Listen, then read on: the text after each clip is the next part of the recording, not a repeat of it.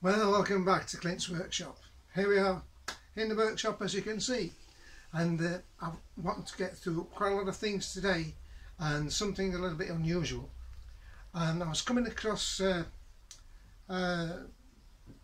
this thing as I looked around the workshop.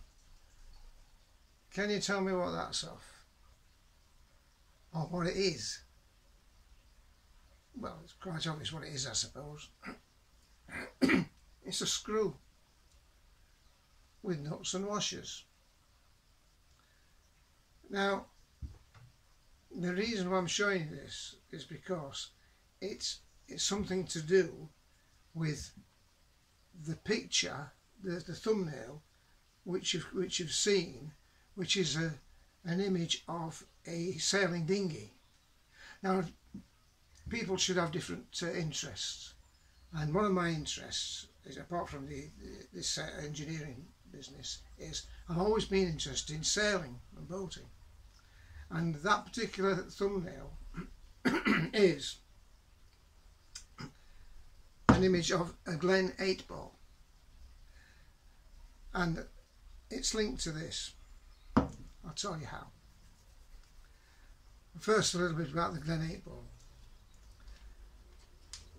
That sailing dinghy is more popular. Well, it's an American, United States origin, and it's very popular in the United States. So anybody who wants to start dinghy sailing, it's fantastic. It's lovely, but I've sailed it myself.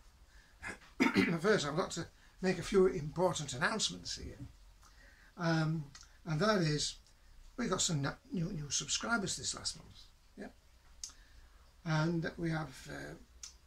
I'll go through them quickly. Bob Crafts, thank you, Bob. We've got Paul Comper, and that was on the 12th of August. Thank you very much, Paul, for your subscription. And R. Cullinan 63, oh, just over a week ago. That's nice, isn't it? And we've got Rachel Phillip 4 weeks ago. Thank you, Rachel, and thanks, Paul. And we've got Sam Crompton 32. Thanks, Sam, for this. I really appreciate your subscription. And also Jeff Stevenson on the 23rd of this month. So thanks, Jeff, and I look forward to hearing from you again and in the comments sections. And also Simon Heat, and that was on the 2nd of September. And also the 3rd of September, which is more recent, is we got Jeff Hammer and also Simon Heat. Now then, was already commented. And we've also got the latest one, which was on the 5th of September, which is Phil Noel. Well, thanks very much, Phil, for your subscription. And I have received your comment, your request for assistance, because what's happened, Phil had he's just bought a new mini lathe, and it's obviously having trouble facing and turning, and the question is, can I help? Well, of course I can, Phil, and I'm going to. I shall be sending you a comment of what to do later on, okay? Later on this week, maybe today if I can do it today, but if not, it'll be sometime this week. I will be contacting you. Okay, now what I want to do now is to get back to the thing in hand. As I say, everybody should have different interests. Okay, we've got milling, we've got turning and things, and all sorts of hobbies. Some people go fishing. It's always nice to have something else to do. So that's if you get frustrated with this engineering business and can't make things work. It's no problem, because the thing is, things have not always worked for me either. It can be overcome. So back to this. Here we are. This is the it is actually of a rudder fitting which joins the tiller on a sailing boat. It was a sailing boat which I had a few years ago, And boats are very handy these days, aren't they? All the floods and terrible things in the United States, I feel so upset for the people suffering like that. And anyway, I think that was led me to look about boats and things, and it's a very interesting thing because it's very much linked to engineering. And this particular item was made by, well, I don't know, this was made, but it was off a boat that was made, a sailing boat, that was made by a company in England. I bought it new some years, quite a few years ago. And this was a rudder fit. This attached the tiller to the rudder. Now it does look rubbish, doesn't it? It's all corroded. The reason why it's corroded is because it's been made out of brass. Now brass and seawater, they don't like each other. And I had this boat for quite a while and I thought, there's something not quite right here. And I decided, I took this off in this terrible condition. So, but look at it, it's got screws. It's got screws thread all the way up. Now what happens is, when you get a tiller, so that's a part of a tiller, it's not just a piece of wood, but the idea is that you get two usual metal pieces, and in this case it was phosphor bronze. That should have been phosphor bronze, but it isn't. Anyway, what happens is this: if you just think, oh, I'll just put a bolt through, God, where's the quality control gone? It's hopeless. So you put that through there, I'll put another one through. That's a screw. That is a little bolt, but it's not not good enough. But what happens is this: put it through there. Okay. What happens as the tiller rolls up? This is clamped on with like this one with a nut. So as that's clamped there, holding them two pieces together like that, as it pivots up, it pivots the whole of the tiller, which means, and it's doing that, those screw threads there, it's making an impact on the rudder stock that it's attached to, making grooves in it. It's so pathetic. It's a brand new boat made to specification, and it was a well designed boat by Oliver Lee of Burnham. It was an Anderson 22 sailing cruise, sailed many miles in it, especially in the Channel Islands, and I also sailed in the Mediterranean to exotic places. But the thing is, I didn't expect this. And you know, when you're buying second-hand boats, you look for things, but for a new one, I didn't expect this atrocious, pathetic attempt. I'm really annoyed about it. I told the boatyard as well. They're not in existence now. But it was a beautiful boat. Oliver Lee, the designer, I don't think he's with us anymore, unfortunately, but he did design a very famous day racer called a squib with a retractable keel, and the Anderson 22 had a retractable keel. Great. So this is what I overcome that problem. My mate, and these are standard bolts, but it's no good because I'd still get those screw threads. So I made one. I can't show it now because it's on the boat. I don't have it. But I made a phosphor bronze pin to go in there. And then when it pivoted, it pivoted on the pin actually, because I didn't use a nut like that to tighten it up. What I did, I used a washer, which I made something like that, and this won't go over it, but it fitted over it like that. I'll show you where the bolt went through there. Okay, and then it was retained by a pin horizontal through there with a split pin going through, and that enabled the whole assembly to pivot as it should do on the shaft. So it didn't mark the inside of the rudder stock, and they're very expensive, these rudder stocks. So I just had to tell you that, because the connection is that when you've got a lathe, you can do these things. You can make alterations. This bit, metal bit attached to the tiller, they usually make them out of stainless steel now. That's what they do. Phosphor bronze is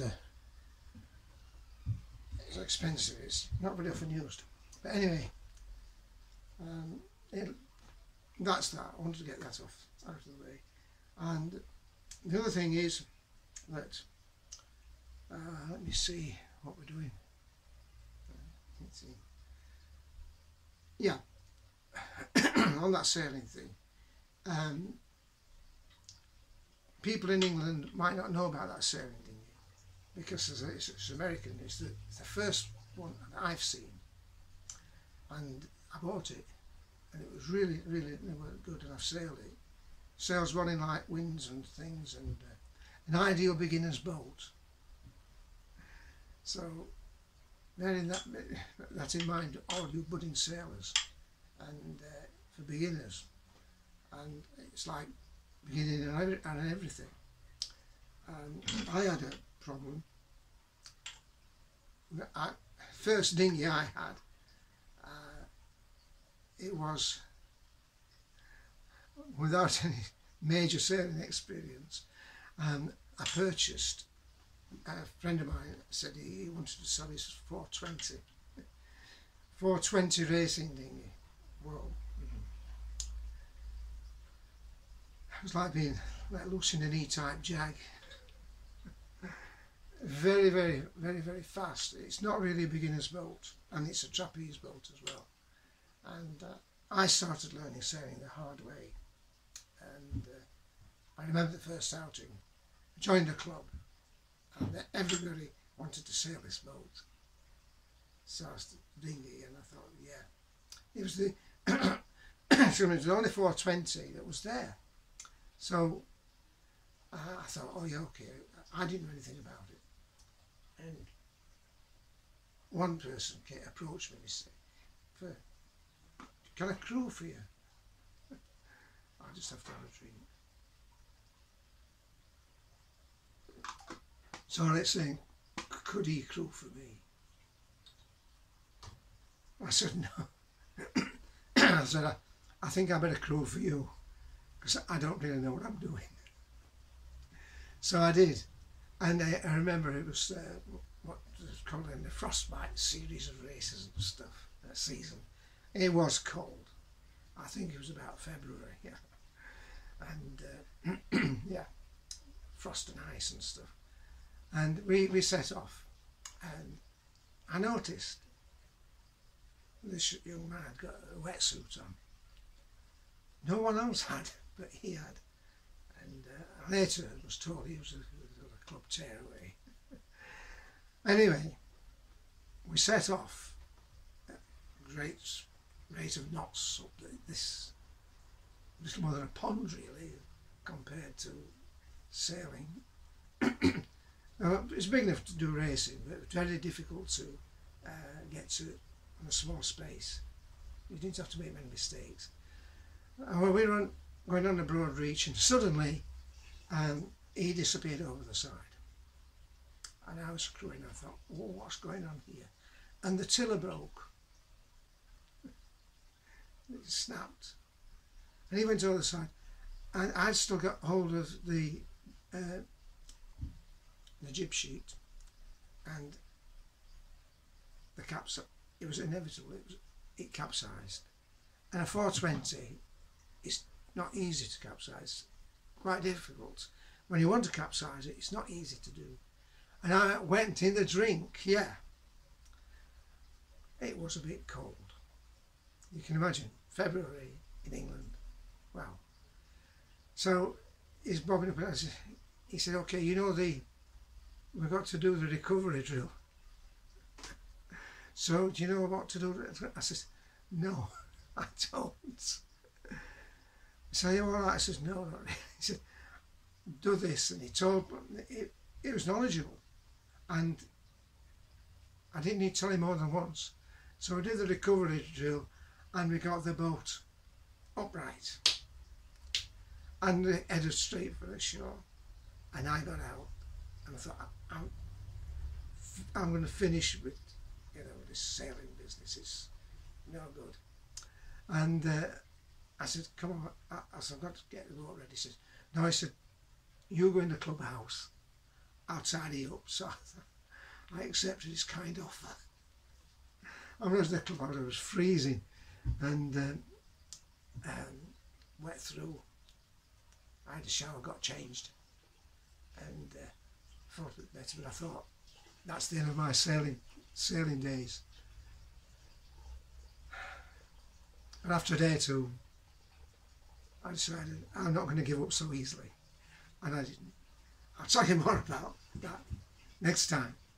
In the meantime, you might want to like that, and that should be coming up soon. So thanks for all your subscribers. I need some more subscribers, you know. I really do. So I'll talk to you more about that later. And another thing I'm going to do is I shall be launching I shall be releasing shortly my online training course for beginners in engineering, and concentrating a lot on lathe work and general things like that. And so those of you who are interested, drop me an email, express your interest, and when it's ready for the launch date and the release date of this course, for the first 10 interesting people, the course will be discounted, heavily discounted, for the first 10. So if you're interested, it'll be coming up shortly when I'm happy about releasing the course, and I'll make a note of your contact number and everything. Just send us an email, say you're interested, and that'll be good. And you'll be getting a good deal. So I'll tell you more about it when it's almost ready. Okay, so I don't know whether you saw that one. I don't think it, I never know, it could be up that way. I never know which way they're going to come. But anyway, what you need to I just one other thing. I noticed that I've got thousands of views these days, and so if I've only got we've got 205 subscribers. If only 2% of everybody that was looking at my videos regularly, if only 2% subscribe to my channel, I'd have over 4,000 subscribers, which I need. And well, for monetizing the channel, I need 1,000. But so all you people who are watching, subscribe to my channel. It doesn't cost you anything. It's really, really helpful for me.